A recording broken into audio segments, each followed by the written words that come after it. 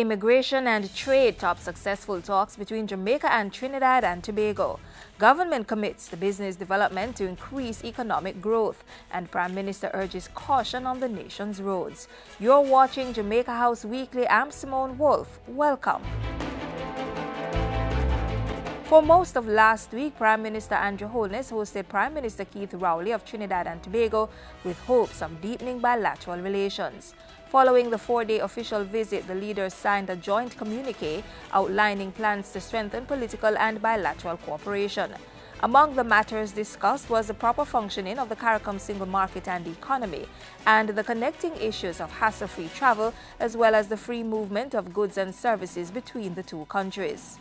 As leaders, we agreed to work towards a better and more stable environment for businesses to thrive, to increase investment flows between our countries, and to develop mechanisms to facilitate closer trade cooperation and the resolution of trade issues. Cooperation in security and intelligence sharing, energy, air and sea transportation, tourism, sports and the creative industries were also explored. And Prime Minister Holness accepted an invitation to visit Trinidad and Tobago at the earliest opportunity to continue the bilateral discussions. It is important that the regulatory environment, the government-to-government relationship is strong. Once that is strong, and you have these close, very close fraternal links in culture, in sports, in education, in trade, in finance, then you can see the opportunities for economic growth for both our countries. Prime Minister Holness also attended to other matters last week. On Wednesday, he hosted a delegation from the International Monetary Fund, headed by Deputy Director of the Western Hemisphere Department, Nigel Chalk. The Prime Minister said those talks were positive and fruitful, with the parties agreeing that government's focus on growth and job creation, poverty reduction and national security should be central to any future program with the IMF. Mr. Holness also used the opportunity to thank the IMF for its continued support of Jamaica.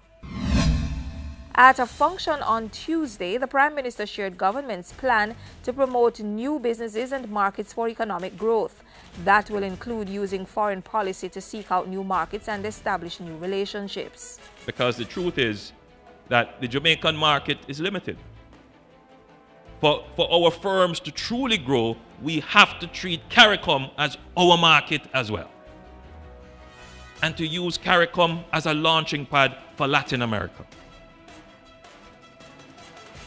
Not just North America. We also must now start to see China as a market for Jamaica. All we need is 1% of 1% of the Chinese market. Mr. Holness was speaking at the Innovation Grant from New Ideas to Entrepreneur Ignite presentation put on by the Development Bank of Jamaica. 27 entrepreneurs are being given access to up to $4 million each to help implement innovative ideas and grow their firms. The projects all have the potential to generate over $1 billion in revenue and create more than 200 jobs. And finally, road safety was also a top priority for the Prime Minister this past week.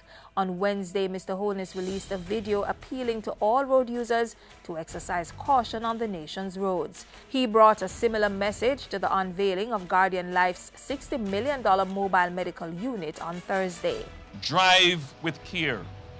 Drive with consideration for fellow road users. Jamaica needs you, your contribution and your productivity.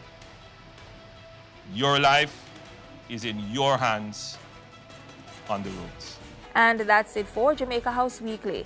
Join us next time for the major news coming out of the office of the Prime Minister.